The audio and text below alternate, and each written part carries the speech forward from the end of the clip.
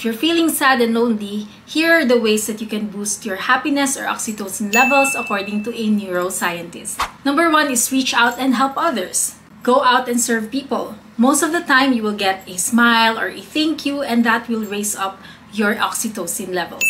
Next is go out in public. Go where people are. Say hi. It doesn't necessarily need to have an agenda. All you have to do is interact with people. And lastly is animals. For example, getting a dog is a great way to increase your oxytocin levels.